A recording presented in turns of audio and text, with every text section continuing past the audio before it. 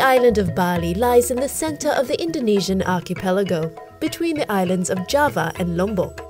But to the Balinese people, their island is considered the center of the spiritual universe.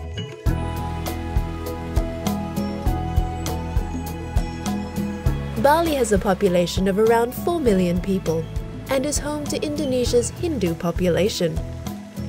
The Balinese practice the concept of Trihita Karana, which seeks to balance the human, natural and spirit worlds. And it is this sense of harmony which makes Bali more than just a physical destination, but a complete state of mind. Most first-time visitors are drawn to the south of Bali, a region blessed with incredible beaches and world-class surf. Kuta was discovered by the flower children and surfers of the 1960s. Just a short drive from Bali's international airport, and renowned for its nightlife and shopping, it's hard to imagine that this was once a sleepy fishing village. Yet, Kuta's crescent-shaped beach still retains a magical quality, casting a spell over sun worshippers from all over the world. From Kuta, grab your sarong and follow the beach north to the beaches of Legian, Double Six and Seminyak, where things really mellow out. Step from the sand of Seminyak and into Peti Tengek Temple. The temple was built centuries ago, around a simple shrine built to appease troublesome spirits who haunted the area.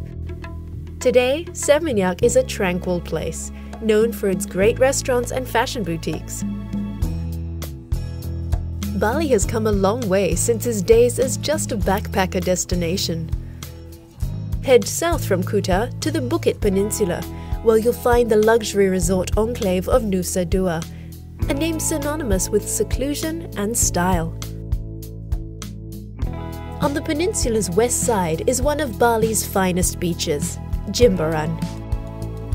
Towards the end of the day, pull up a chair at one of the seafood restaurants and experience an incredible spectacle as Bali's gods hurl paint across the heavens.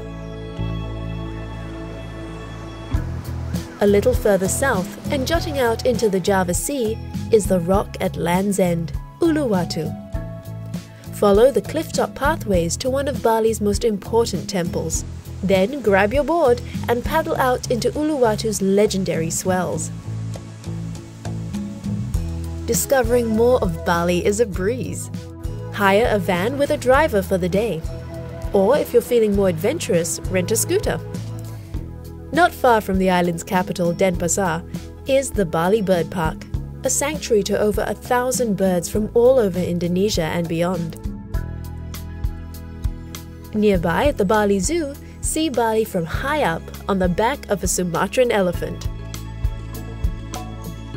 But it's even higher, in the foothills, where the true spirit of Bali awaits.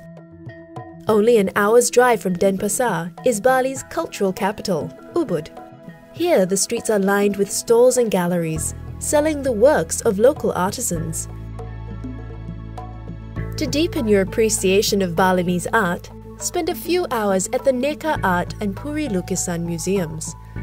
Or take a tour of the fabulous private collection of the Ama Museum. Don't miss the flamboyant home of painter Antonio Blanco, the Dali of Bali, whose life's work was a tribute to the female form.